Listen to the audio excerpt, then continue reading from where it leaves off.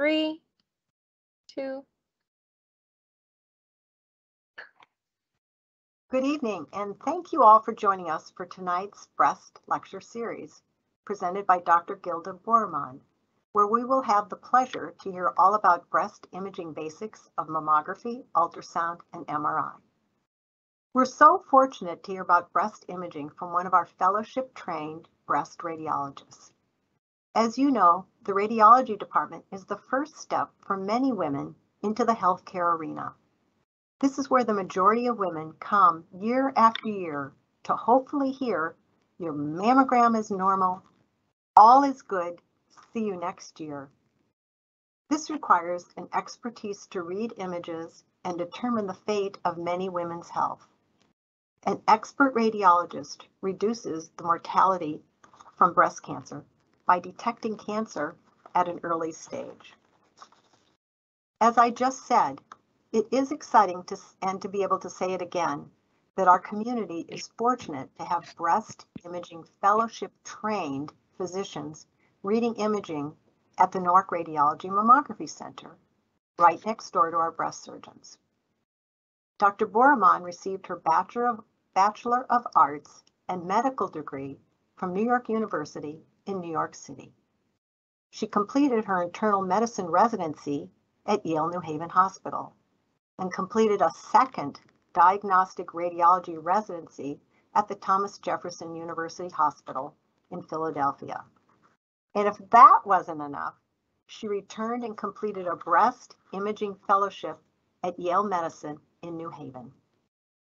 So when I say that patients are fortunate, I'm serious that they are receiving the expertise from physicians that hold breast imaging fellowships. Dr. Boroumand has received several honors and awards. She has also published and has provided presentations on screening mammography and digital breast tomosynthesis. Dr. Boroumand is a member of the American College of Radiology, American Rankin-Ray Society, and the Society of Breast Imaging. It is our pleasure to have her on our staff at Newark Radiology Mammography Center and with us this evening to share breast imaging basics of mammography, ultrasound, and MRI. Dr. Boroumand, welcome. Thank you, Mary. You are really much too kind. I hope that my talk tonight will be helpful and informative for some people. I thought I would just sort of spend my time talking about really the basics of what I do all day, every day, which is look at a mix of mammograms, ultrasounds, and MRIs. That's really the bulk of what we do in breast imaging. And so I thought it might be helpful for people to understand a little bit about what it is that we look at. So why do we care about breast cancer? Just some background quickly. As some of you may know, it is the most common cancer that's diagnosed in women throughout the world.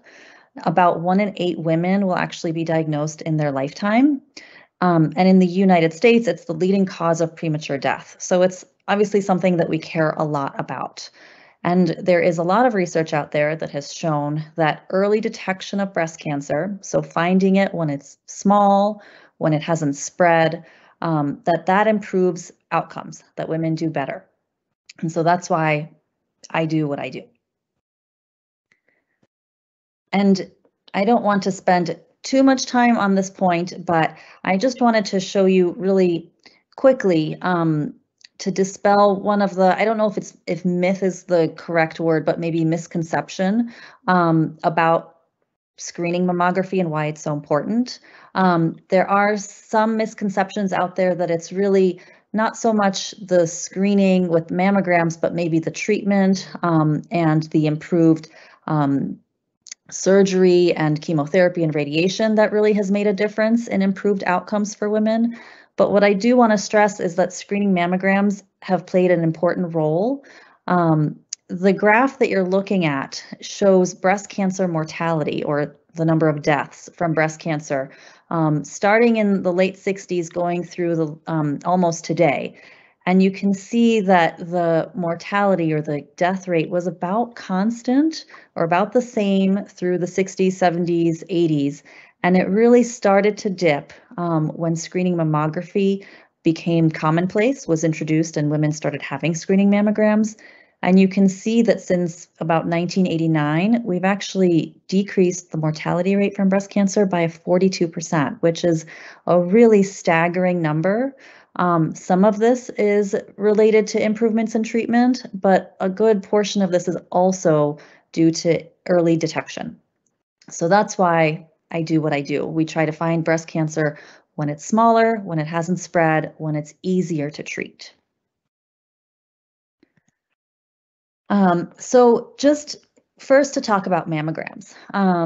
We do what are called screening mammograms and also diagnostic mammograms. The difference really is related to whether or not the patient has any symptoms. So a screening mammogram is for a woman who has no symptoms whatsoever. They're really just coming in for their regular checkup. Most of those times, the women will come in whenever is convenient for them.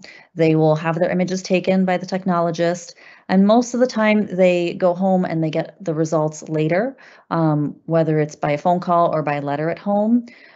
We do have some patients who would like to have us read their mammograms while they're there.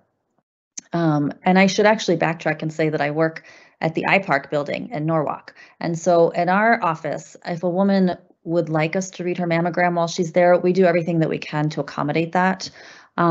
Sometimes there are two of us who work there on any given day. Sometimes if we're both in the middle of a procedure, we may not be able to read the mammogram right then and there. But if a woman asks, we try our best to read them while they're there. So that's a screening mammogram. That's really for someone who doesn't have any symptoms. Like I said, no concerns. They just want to get their sort of regular checkup. The other type is what's called a diagnostic mammogram. It's when a woman has any symptoms, any concerns, be that they're feeling a lump, that they're having nipple discharge, changes in the skin of the breast, pain we see a lot. So any sort of symptom, or it can be, this doesn't happen that often, but sometimes someone will get, for example, a chest CT, and there may be something in the breast that's questioned on the chest CT, then a mammogram would be useful in that case. So sometimes we see women in that setting. Or if we're following any finding, that's also when we would do a diagnostic mammogram. The difference really is that for every single diagnostic mammogram, the breast imager reviews those mammograms while the patient is there. So they do have to wait a little bit after the images are taken by the technologist for the radiologist to go over the images. Sometimes we may ask for extra pictures. Sometimes we may also do an ultrasound. And then once all of the imaging has been done, the radiologist will speak with the patient about the findings. And so you always get results while you're there in our office. So what exactly is a mammogram? Basically, it's a special type of X-ray. It's not like an X-ray of, any other body part, let's say like of your chest, your lungs or your abdomen or your bones. It's very specific just for the breast. In that we use special techniques to significantly lower the radiation. So the radiation from a mammogram is much, much, much lower than the radiation from any other type of X-ray. It's hard to, make this sort of very clear. I think it's confusing for women how much radiation a mammogram is. One way that I like to explain it is that having a screening mammogram where we image both breasts is about similar to taking a transatlantic flight, so flying to Europe. It's about the same amount of radiation. Or it's similar to if you lived at altitude, so if you live in Denver, it's about the same amount of radiation as you would get from having a screening mammogram. So while we do want to minimize radiation, I want women to sort of feel assured that really the radiation from a mammogram is not a lot. It's not something that should, in my mind, prevent them from getting a mammogram.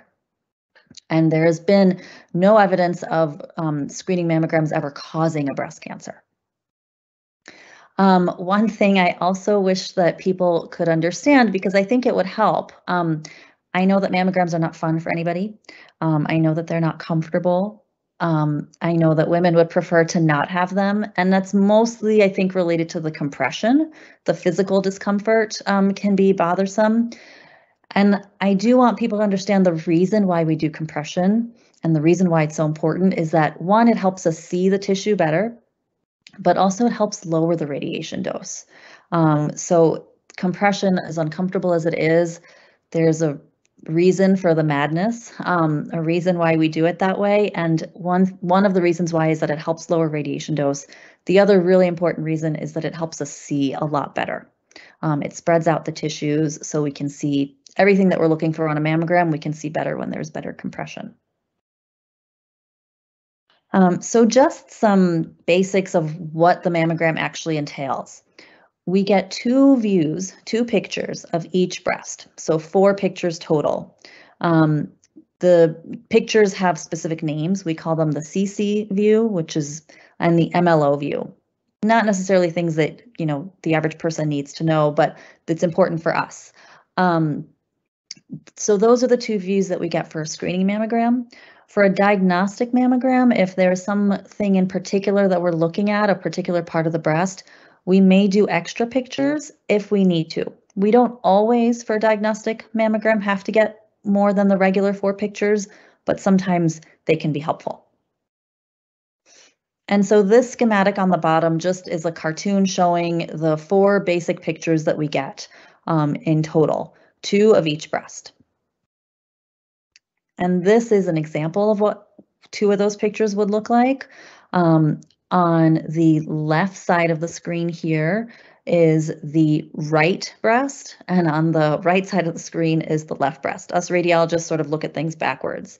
This is the MLO view that the technologist takes. And if you look at the cartoon, the schematic here on the upper right of the screen, this is trying to show how the technologist is positioning the breast to take this picture.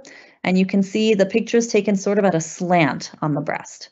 The reason they do this is to try to capture the most amount of breast tissue here. And the radiologist evaluates their own pictures, the technologist. After they've taken the picture, they will quickly look at it to make sure that they've done a good job. If they need to, they may take an extra picture. And then when us radiologists look at the pictures on our computers, we're making sure, before we even really start looking at the pictures in detail, we're first making sure that a good image was taken. So just some things that you can see here on this mammogram. This band of sort of lighter gray, this is the muscle. This is the chest wall muscle. This is actually the pec. So this is the pectoralis muscle. We want to make sure that we can see that on every MLO view because it makes us know for sure that we got a good amount of the breast tissue in our picture. Up here in the very top of this picture, these are actually lymph nodes up in the armpit. So we do image part of the armpit for every woman who has a mammogram.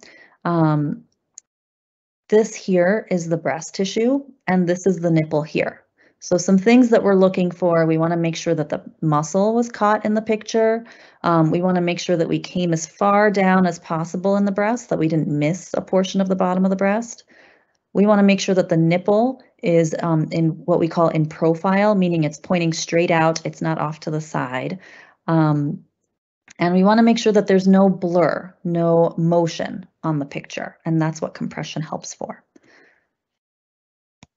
And so this is the other set of views that we get. In this schematic, you can see in the top right, the technologist has compressed the breast from top and bottom and taken this picture.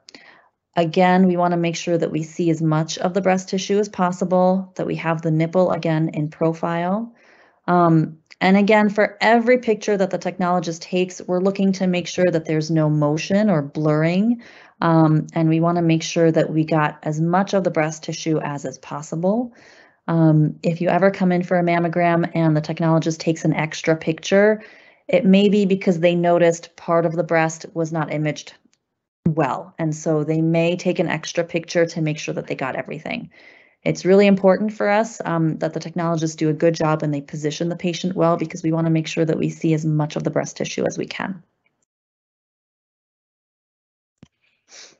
Again, just to reiterate, for a diagnostic mammogram, which is when someone has symptoms usually, we may get additional pictures if we need to. Some of the pictures that we get often are magnification views is what they're called. That's when we're looking at calcifications, which are tiny little white dots on the mammogram. Or we may do other special pictures where we focus really on a smaller portion of the breast. We don't look at the full breast, but we sort of hone in on a small section. Those really happen on a case-by-case basis after we review the first 4 initial set of pictures. We may have the technologist take extra pictures. This is an example of what some mammograms look like. You've probably heard about breast density. I want to speak about that for a few minutes because it's really important. So what does breast density mean? It really refers to how the breast looks on a mammogram. It's not something that we can feel on a physical exam. It really has nothing to do with what the breast feels like. It's really just what it looks like on a mammogram. And it refers to how much whiteness there is on the mammogram. So in these pictures, for example, patients A and B, we would consider not dense, and patients C and D, we would say that they are dense. And the reason is that in C and D, you can see there's a lot more white in this picture than there is in A and B. The white, or it's really a shade of gray, but basically the white, I'll refer to it, is the breast tissue. So the breast is made up of fibroglandular tissue and fatty tissue. A woman who has dense breast tissue will have more of this fibroglandular tissue, which is what makes it look white, compared to fatty tissue, which looks more gray. The reason this is important is that, so normal breast tissue looks white, but also breast cancer can look white or does look white. So if there is more of this normal fibroglandular or this normal dense breast tissue, it can make it harder to read a mammogram. It can make it harder to spot a new mass or a cancer because it would be white on top of white. So that's why we care about breast density. This mammogram over on the left, patient A, if there's a new mass here that would be white, it would be much easier to pick up than in patient D, where the breast tissue itself is a lot of whiteness. To see a new white, circle here would be more challenging. And here's another set of pictures, another set of examples, just to show you again, these are 4 different women. And again, on the left, this is not dense. These 2 pictures on the left, we would call these not dense. And then the 2 pictures on the right, these women, we would say that they do have dense breast tissue. I will add that this, whether someone is dense or not dense, it's an imperfect science. It's subjective, meaning it's really in the eye of the beholder. So one radiologist may disagree slightly with another radiologist, especially if someone is sort of borderline. There are certain people, like this one all the way on the right, I don't think any radiologist would disagree that this person is dense. And I don't think anyone would ever disagree that the 2 on the left are not dense. This one sort of in the middle, this is where sometimes we disagree with each other. And there are computer programs out there that have been created, artificial intelligence, to try to address this issue. But I think from what I've seen from the computer programs, they are also imperfect. And I actually think that humans for now do a better job of assessing breast density. I can tell you that at our practice at iPark, we tend to err on the side of calling women dense rather than not dense. And I can go into why that is. It's mainly because women who are dense, they can choose to get an ultrasound if they would like. And so we don't, by calling them not dense, it makes it harder for them to get the ultrasound covered by insurance. And we don't want to make that a challenge for anybody. So if a person is in between, we would rather call them dense, have them be able to get the ultrasound if they would like.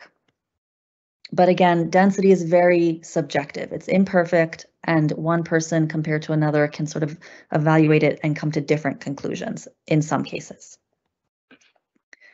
Again, sorry to belabor the point, but one more example. So the two pictures on the left, these are of a woman who does not have dense breast tissue. You know, if she had a new finding, a change on her mammogram, it would be much easier to pick up on than the woman whose breasts we have on the right side. You can see that she is dense. There's a lot of white on this picture. If there was a new white mass, it would be harder to see because it's white on top of white. So why do we care so much about this? We really care because, you know, my job is to find a cancer, find a new mass when it's small. For the patient on the right, it's harder to do that, but we have come up with some tools to make our lives easier, to make it possible to find things, even in a woman who has dense breast tissue. One of the things I already touched on briefly is ultrasound. Another tool that we have is 3D mammography or tomosynthesis. And so what exactly does that mean? So up until recently, we did all mammograms as 2D mammograms. And only recently have we started to do 3D mammograms. This is just to reiterate basically what I already touched on, which is that with mammograms, normal breast tissue can look white, but cancer can also look white, so it can make it hard to see a cancer. It can obscure a cancer. The flip side of that is also true. Women who are more dense, who have more whiteness on their mammogram, it can make it actually harder for us in that we may see something that we think looks abnormal, but when we evaluate it further, we realize, oh, it's just the normal breast tissue. So it can also cause what's called a false positive, meaning we may read a person's mammogram and think that there might be an abnormality. We may call them back to take a closer look at that area, and at the end of the day, decide that was not actually a mass or anything worrisome. It was just the normal breast tissue that sort of stood out on the mammogram. So breast density can create confusion in both directions. And so tomosynthesis or 3D mammograms are one of the ways that we try to help ourselves. So what is tomosynthesis? It's basically a 3D breast imaging tool. It's relatively new. It was only approved by the FDA in 2011, but even in, just in the past 10 years, it's already gained widespread use, and we use it on pretty much every patient who comes into IPARC.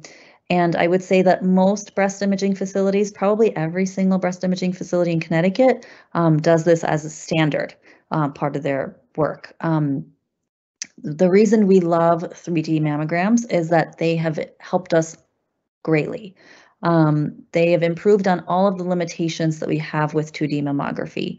So, and this gets a little bit technical, but with 3D mammograms, we have a lower what we call recall rate, meaning we call fewer patients back from their screening mammograms because we're better able to tell with the 3D pictures that something is not worrisome than we were before with 2D mammograms. With the 3D mammogram, we also have a higher what's called cancer detection rate, which means we find more cancers.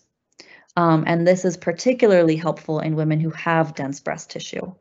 The reason for it is based on how 3D mammograms work. So this is a cartoon that shows at the bottom here, sort of sandwiched in between these two paddles, is a patient's breast. And then overhead, arching from left to right, is a camera or the X-ray tube. This takes the pictures in a 3D mammogram, and it creates a set of 90 to 100 pictures that get created and sent over to our computers for us to look at.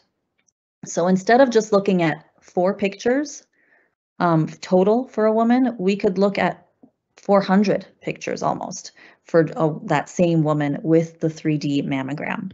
So it's an imperfect analogy, but I sort of compare it to reading the cover of a book versus actually flipping through the pages of a book. So with a 3D mammogram, because we get so much more information, we get so many more pictures through each segment of this breast, we're able to really flip through the pages of a book rather than just look at the cover of it. So that helps us a lot.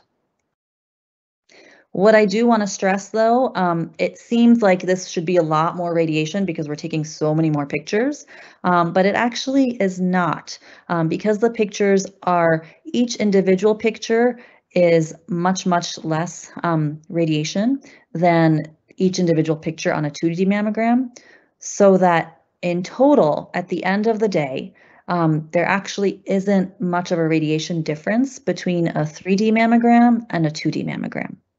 So we do occasionally get some women who have radiation concerns who request that they have a 2D mammogram rather than a 3D mammogram. And, you know, I think it makes sense logically. You would think fewer pictures, it should be less radiation. But because of the physics behind it, it's actually not a significant difference in radiation. And I would say that actually, if you're concerned about radiation dose, I would do a 3D mammogram instead, because you have a better chance of not having to have any extra pictures done. This is just one example of how 3D mammograms can be helpful. So all the way on the left, this is one picture of a woman's breast. This was her 2D mammogram. And then she also, in addition, had a 3D mammogram performed. And these are some of those slices of that 3D mammogram. You know, I mentioned we can look at up to like 90 or 100 slices for one picture. So this is just 4 slices that I selected. And you can see in this yellow box here, this is magnified to show you that there's actually a mass hiding in here. That in this example for this patient, you can see much more easily on the 3D pictures than you could see. It's actually hiding in here on the 2D mammogram picture. I would say it's not impossible to see this one, but the 3D mammogram picture makes it so much easier, so much less likely to be missed. And so that's why we like 3D mammograms. This is maybe a little bit repetitive, but again, just to go over it really quickly, because I think this is so important. We care about breast density, and it's so important because I mentioned the false positives and the false negatives, meaning that when there is dense breast tissue, it can either hide a cancer because of it's white on white, or it can lead to false positives, meaning we call someone back for an area that we think might be abnormal, but then it turns up being just the patient's normal breast tissue. So those are 2 things that can happen with more dense breast tissue. The other thing that I didn't mention yet is that actually having dense breast tissue in and of itself increases the risk of having breast cancer, not by a lot, but it is a risk factor.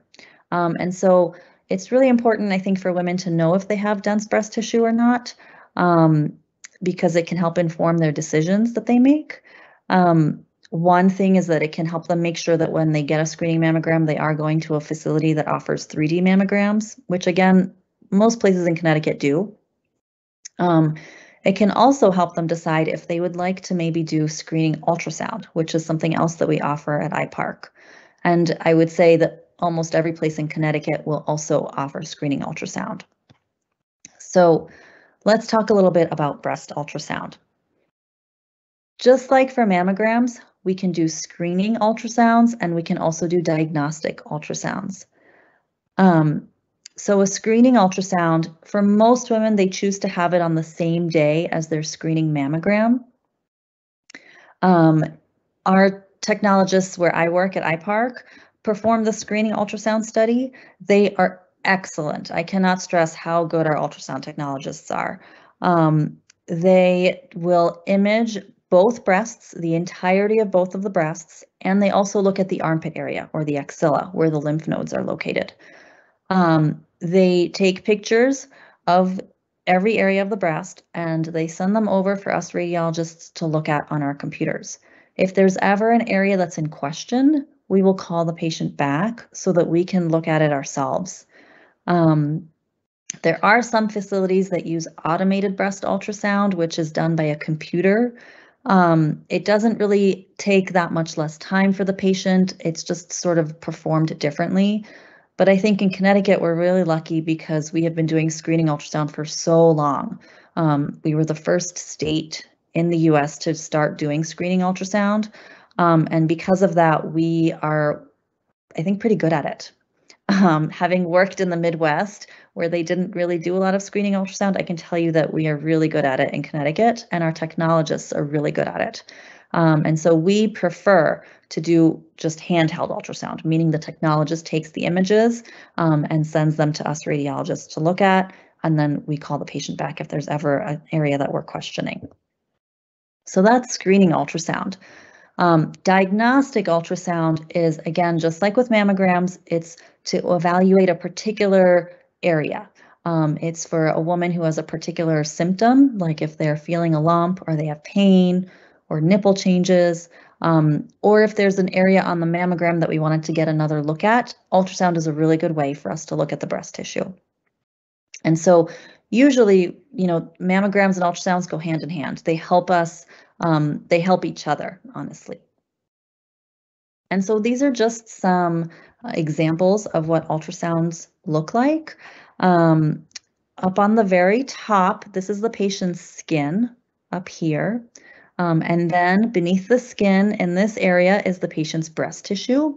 And the breast tissue is, again, composed of fatty tissue, which is this more gray area, and then the fibroglandular tissue, which is the white area here. And we can see that really nicely with the ultrasound. And then a little bit deeper, this area here is the chest wall muscle. This is the pectoralis muscle, the pec.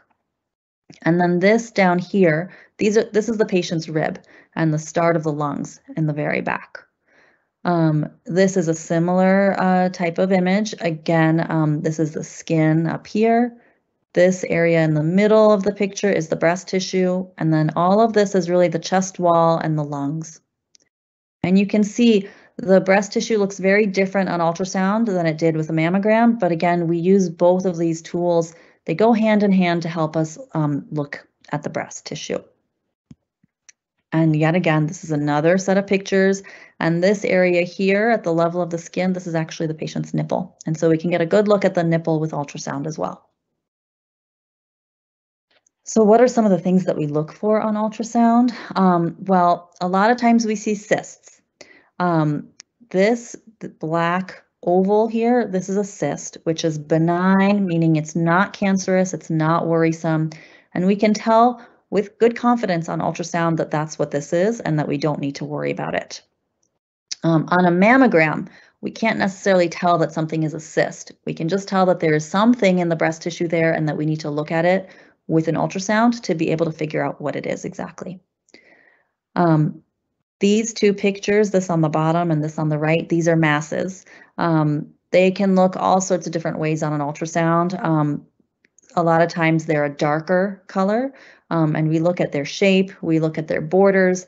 That helps us decide if it is something that needs to be biopsied or if it's something that we can follow or something that we don't need to worry about at all. And so ultrasound is very, very helpful. I mentioned that we also look at the armpit or the axilla on an ultrasound when we do screening ultrasound. And that's where we see lymph nodes. And just because this has been sort of a popular topic recently and something that has come up a lot with a lot of our patients, now that a lot of women have been getting the COVID vaccine, we have noticed that with our practice, a lot of women have lymph nodes that get bigger from the COVID vaccine. And so these pictures are actually out of an article that is about to be published from an academic center that looked at lymph nodes in women who had received the COVID vaccine. And you can see this is a picture of a woman who had her ultrasound 19 days after getting her vaccine.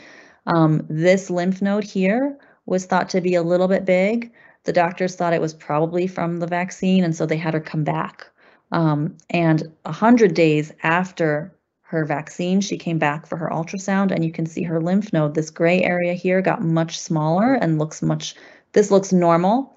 And so this was related to her vaccine.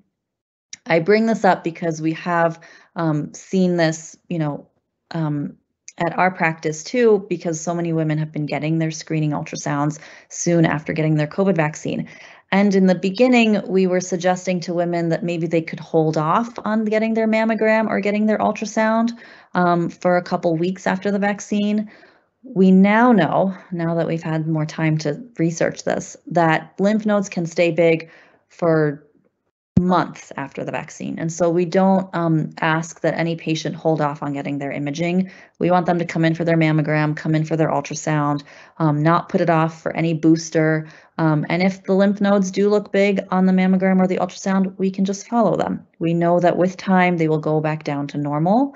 And so we can it's something that we can keep an eye on, but we don't want to delay imaging because of the COVID vaccine. And so that was a big steep learning curve for us.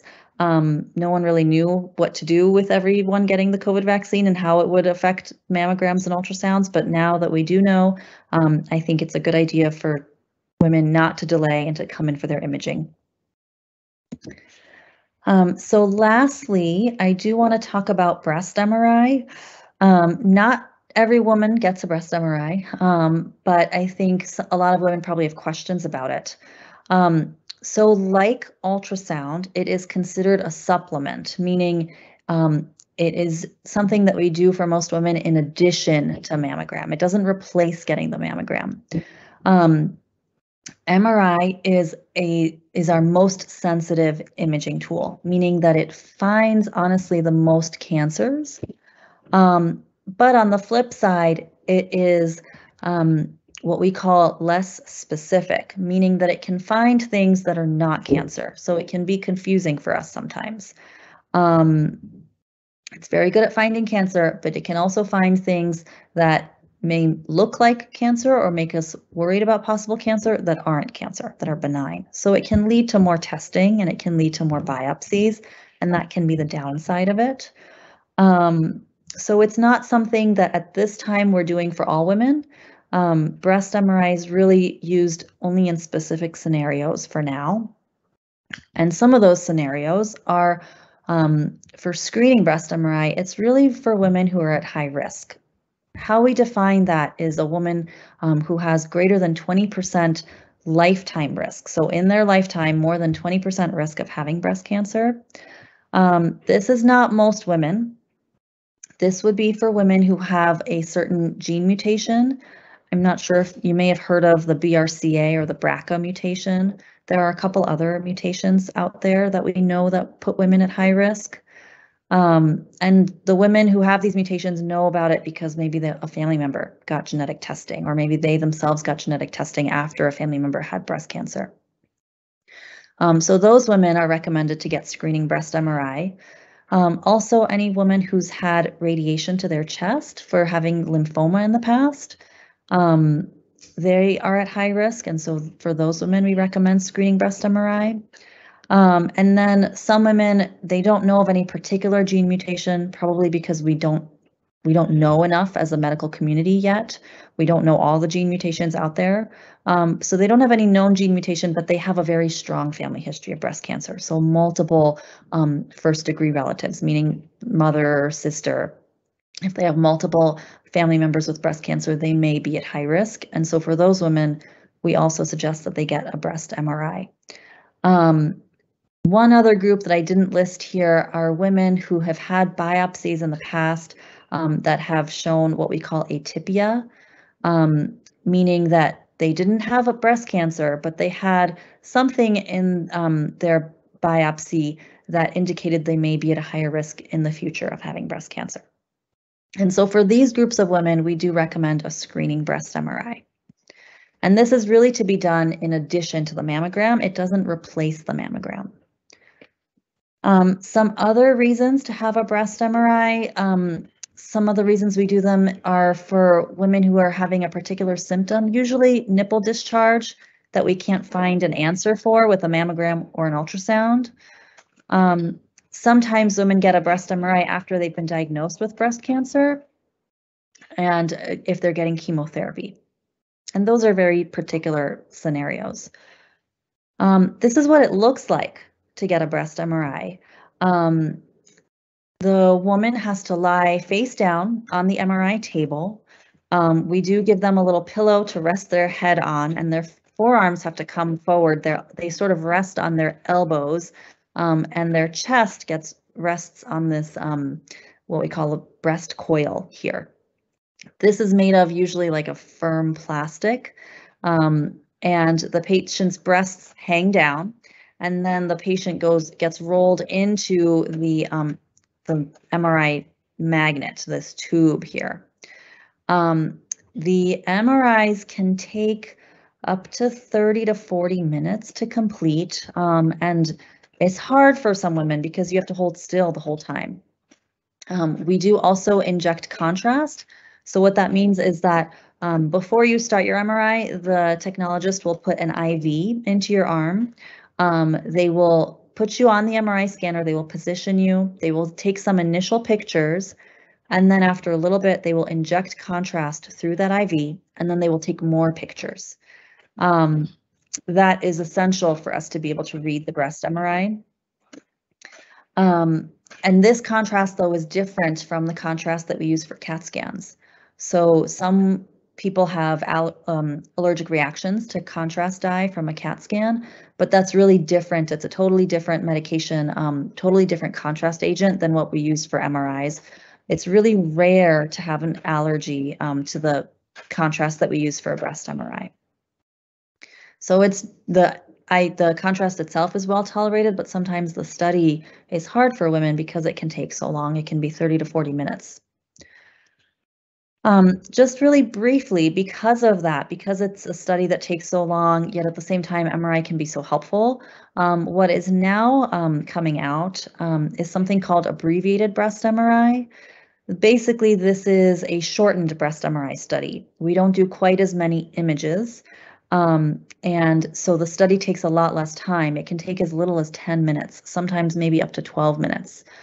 And it's really intended for women who are maybe not quite very high risk, so they're not over 20% risk, but sort of in an intermediate category. You know, they may have one family member, they may have had a sort of atypical breast biopsy result in the past.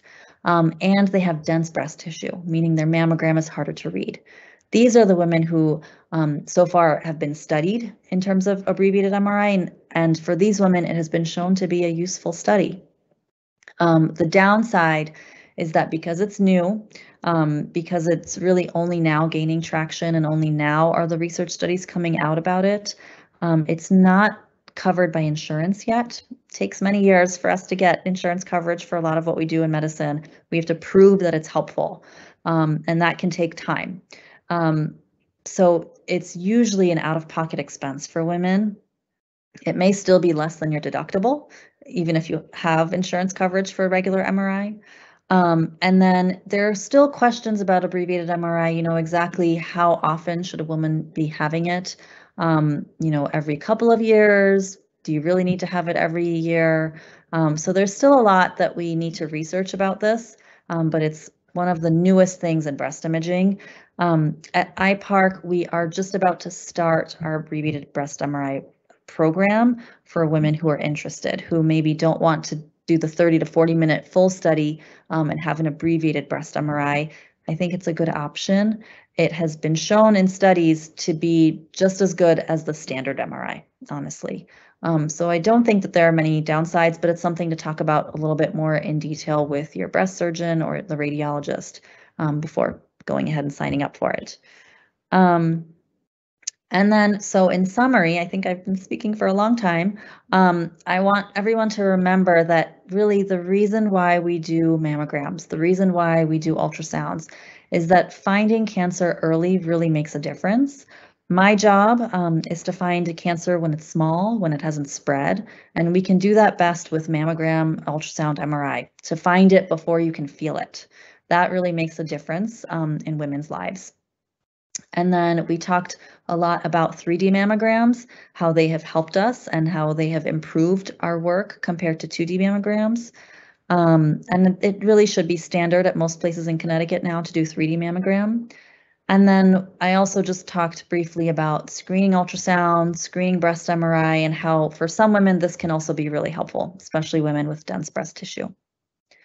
And I think that's about it. I hope that this was helpful and not too much detail, and I'm happy to answer questions if anybody has any. Dr. Boroumand, thank you so much. I think it certainly gave us a lot of food for thought, and it kind of explained things in really terms that were really clear. So thank you. I think that's so valuable. We'll wait for a couple of questions to come in, but I have a question. How often, or really when should women start getting mammograms? I know that's sort of a moving target these days with different reports coming out, but what are your recommendations? Yes, so this is sort of a controversial topic in that there's disagreement among different types of doctors about those recommendations. As breast imagers, as women who do this all day, every day, we agree with the breast surgeons that mammograms should happen starting at age 40 for average women, average risk women. So we would say start at 40 and have a mammogram once a year. There are some other groups out there who say that you can wait until 50 to have a screening mammogram and that you can have one every year or every other year. What I want women to understand is that every society of doctors, all the doctors, no one disagrees on the fact that starting at 40 and having a mammogram every year saves the most lives. There is no disagreement on that. I think the disagreement comes about the downsides of mammograms. The downside is that you may get called back for extra pictures or an ultrasound. You may get end up having a biopsy and being told that your results are benign, not cancer.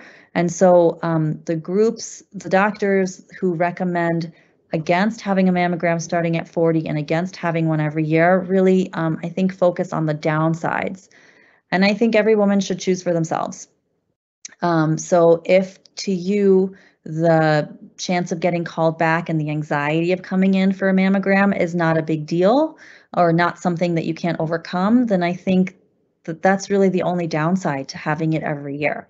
If that's okay with you, then I would suggest coming in every year because no one disagrees about the fact that having a mammogram every year, starting at 40, saves the most lives. And that's why I do what I do. And so that's why I recommend starting at 40 and coming every year because we want to find it when it's smaller. But yeah, I can talk for an hour on that topic alone. Yeah, it's so important because really early detection and small breast cancers are treatable and curable. So important. Could you just talk for a minute about women who have had breast cancer, now come in for their mammogram, are feeling pretty anxious? What advice would you have to offer them?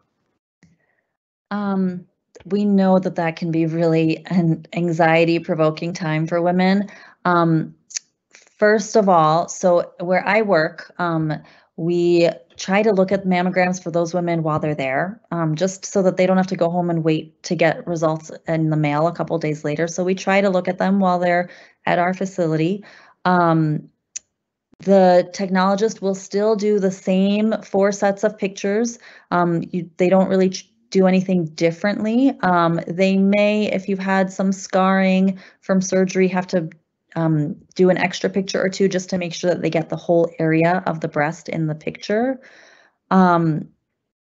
And we can on the mammogram see changes that are related to surgery because even if your surgeon leaves you almost an imperceptible scar, sometimes we can barely see the scar on the patient's skin, but we can see changes in the mammogram. We're always looking for those and making sure that they look just like changes from surgery and not changes of a breast cancer. I know it's stressful for women when they come in after they've had cancer. I think if you're at a facility where the doctor is able to read it while you're there, I think that's something that you can take advantage of. A lot of our patients will also, in that setting, get an ultrasound because that's another good way to look at the breast tissue. So I think that's also something that women could consider doing in addition. And then I think that's basically it. We're basically just looking as we would at any other woman to make sure that we don't miss something subtle, something small. Do you think that there's any role for people taking an Advil or Tylenol beforehand? Does that help reduce some of the discomfort, or is that sort of a... Oh, that's a really good question. I don't have a great answer for that. For biopsies, we recommend that women take Tylenol, but that's so much more involved than a mammogram.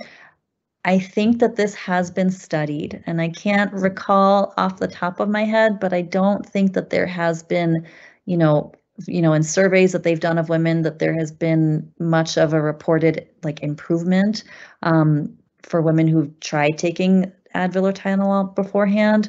So I don't know that it necessarily helps. Is it bad to try? I don't think so. But you just have to make sure that no liver problems, no kidney problems, but it's okay to take Tylenol and Advil. I just don't know that it would necessarily help that much. Right, right. Anything else that you're sort of wanting to say that you didn't get to say in your talk? That's a good question. What did I would say, And I apologize to interrupt, but I'm Mary. I'm not sure if you see, but we do have a number of questions coming in. So I just wanna try to get through some of these, not to put you on the spot, Dr. Boroumand. Oh, it's okay. I can actually see them too. I can't see them at all, so you guys go ahead, please, ladies. Okay, Dr. Boroumand, if you want to go through them, I think that would be that's your area of expertise. Sure. So I'm just going to go in time order. The first question is, when a report is questioned or a known error is on a report, are the images reviewed again? Not specifically just a breast mammo, ultrasound, or MRI, but any radiology reports. So if there's an error on a report, certainly we would look at it again. I think in breast imaging, occasionally we might make a side error, like someone might accidentally say, there's a finding in the right breast. When the patient comes back, we have in our practice, we have multiple sort of checkpoints where someone would catch that error. The person who's calling the patient looks at our report and can see that maybe in one part we said right and in another section we said left, and so they would bring that to our attention. Or if the patient does get called back and they come back in, we would catch the error at that time. That's really the main error that I've seen that we occasionally make in breast imaging, or the referring surgeons. Our surgeon might call us and say, hey, I think you maybe said the wrong side. So certainly if that is brought to our attention, we always look at the images all over again to make sure that that was an error and to make sure we know what the error was and fix it. And so I would say, at this point in my career, I'm actually only doing breast imaging, but in the past, if there was ever an error that was brought to my attention, we certainly would look at all of the images again. The second question, if a heart watchman, I think maybe they mean pacemaker or loop recorder, is put into someone, what happens to breast imaging? That's a really good question. We do often see pacemakers and loop recorders on the mammogram pictures. We see generally they're on the left side is where the cardiologists usually place them. For a pacemaker, we see them in the upper part, sometimes over the armpit area. They can sometimes affect the mammograms, and in those cases, we ask our technologists to take an extra picture where they sort of push the pacemaker out of the way and try to get just as much of the breast tissue as they can. So sometimes women with pacemakers may get an extra picture. With the loop recorder, it's in a different location. It's in the inner part of the breast. And one of the great things is that we always get 2 pictures of each breast, so it doesn't actually end up obscuring very much of the breast tissue because we always have the second picture that we can refer to. So we always are cognizant of them, and our techs do try to position the breast so that we're able to see as much of the breast tissue anyway. So generally, I wouldn't worry if you have a cardiac device or some other monitoring device. We will be able to still read your mammogram and look at the breast tissue effectively. If a calcification is inside a dense area, how is it found? So that's really good question. So calcifications are really tiny white dots on a mammogram. And we actually, even for women with dense breast tissue, we're generally able to see them pretty well. It can be sometimes a little bit harder with dense breast tissue, but most of the time we can still see them. And if we ever see calcifications on a screening mammogram that are new or are a change or that we're worried about, we will have a patient come back for extra pictures. And that's when we do magnification views. They are extra pictures that really look at the calcifications, give us a really good look at them. So for most women, if you have dense breast tissue, I would say don't worry too much about us not being able to see calcifications. Those we can generally see pretty well.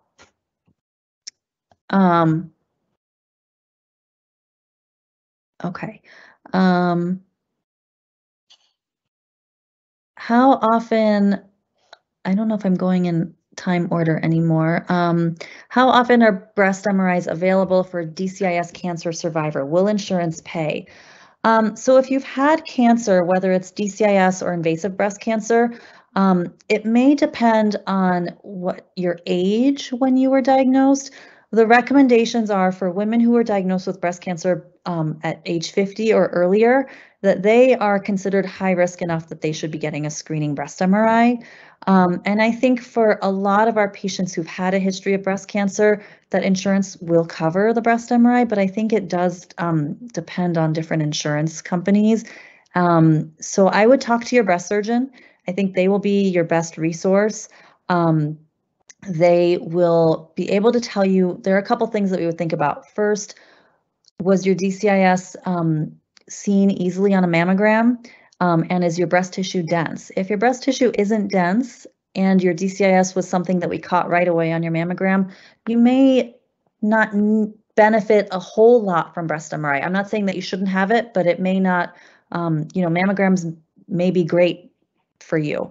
If you have dense breast tissue and you've had a history of breast cancer, I would definitely talk to your breast surgeon about considering getting breast MRI.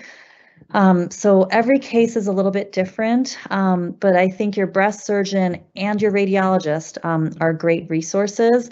And so for anyone who has questions, if they come in for their screening mammogram, we're happy to always talk to them. Just tell our technologist, the person who's taking your pictures, that you have a question for the radiologist, and we will gladly come and talk to you about it more. But for anyone who's had a history of breast cancer, I'm sure that you're plugged in with your breast surgeon.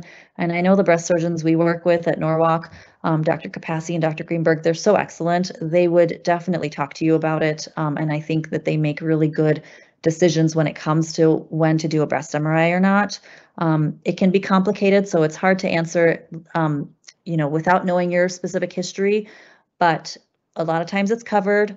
I think it depends on what your mammogram looks like, what your breast cancer history was. So talk to your breast surgeon and talk to us for some more details.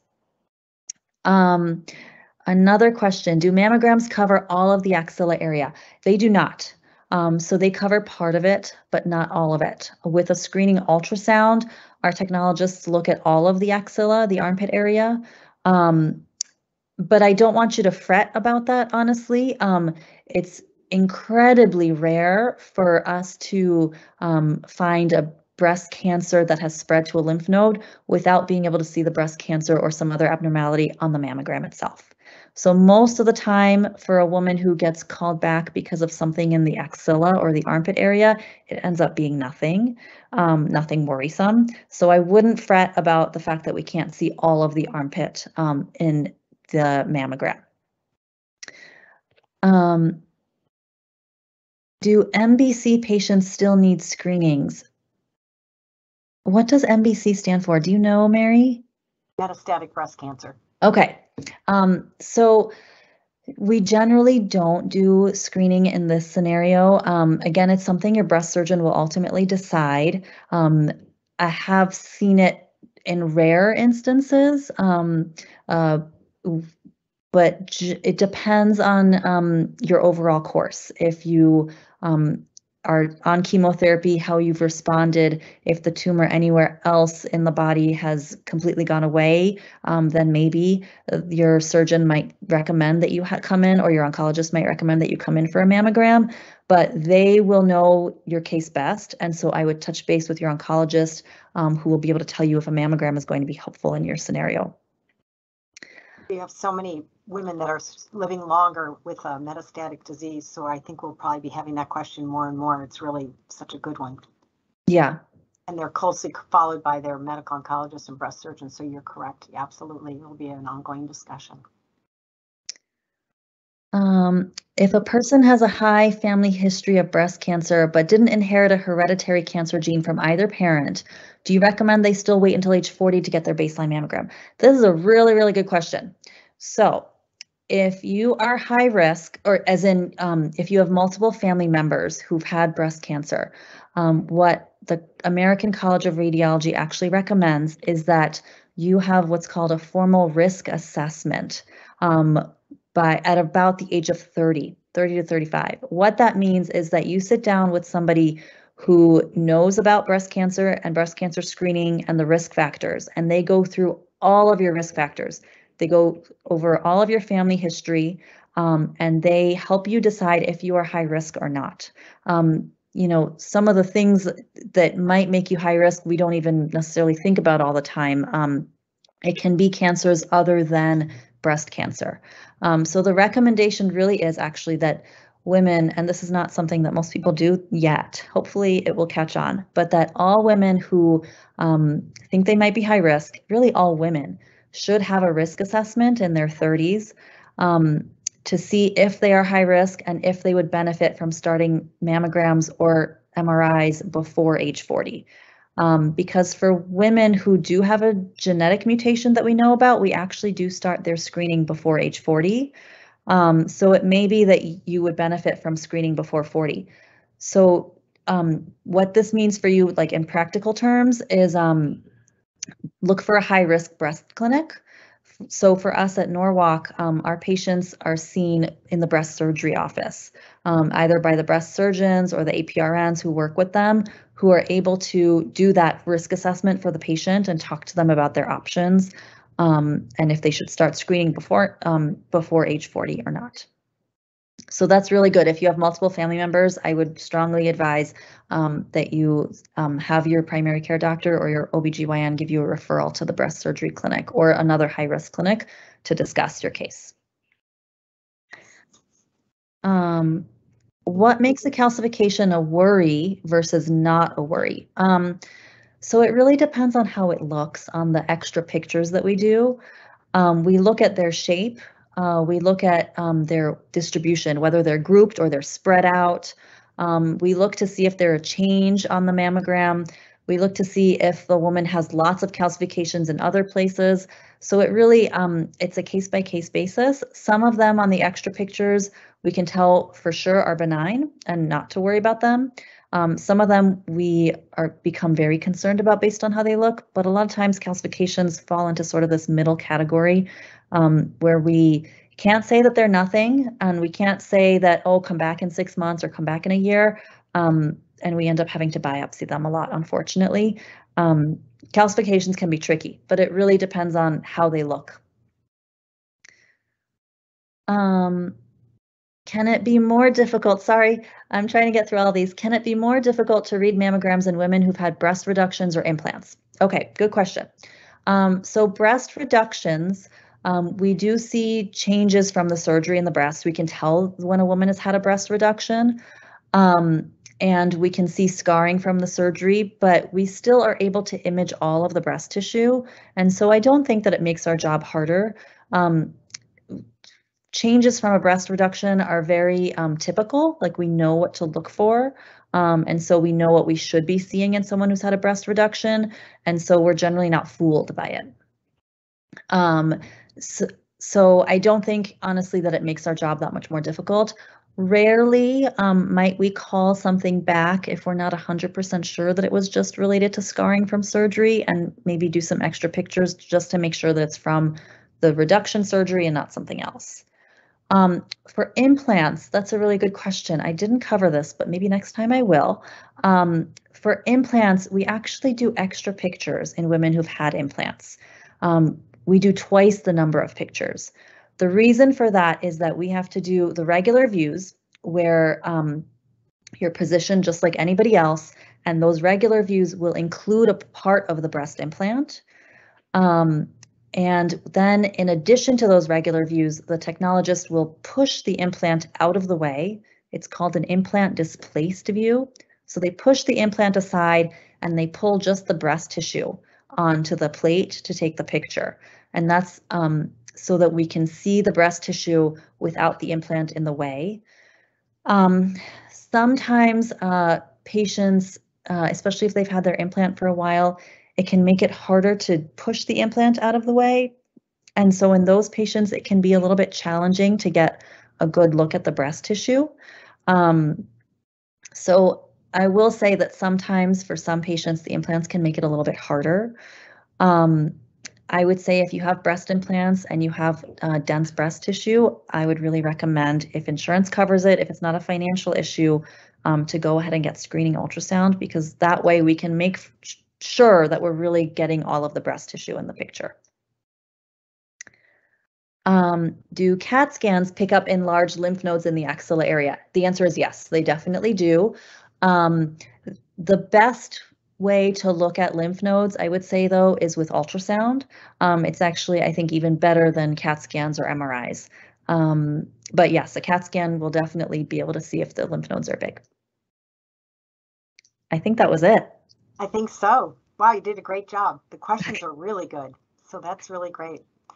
Thank you so much for spending an hour with us tonight. I know that your presentation's been recorded, so people will be able to retrieve it at another time.